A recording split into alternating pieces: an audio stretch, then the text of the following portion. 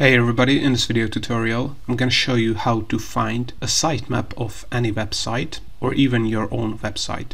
Alright, so if you want to find a sitemap of a website, here are two ways that will most likely work.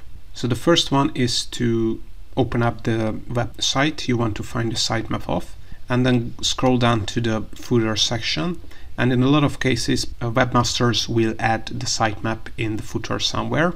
It's usually an HTML sitemap, but if you can't find a sitemap in the footer, second way to find any sitemap is to go to the browser address bar and just enter the website name, enter the root of the website, then add the slash, then add sitemap.xml and press enter. And even if this is not the URL where the XML sitemap is added to, in a lot of cases, in 90% of the time, it will redirect us to the correct URL where the XML sitemap is added to.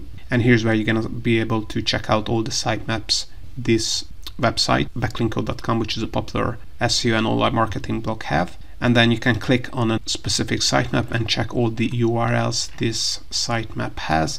You can also see how many images there are on this page and when was the last time a page was modified. And you can also download this sitemap and import it into a Google Sheet or Microsoft Excel. So this is the easiest way to find any sitemap, an XML sitemap on a website.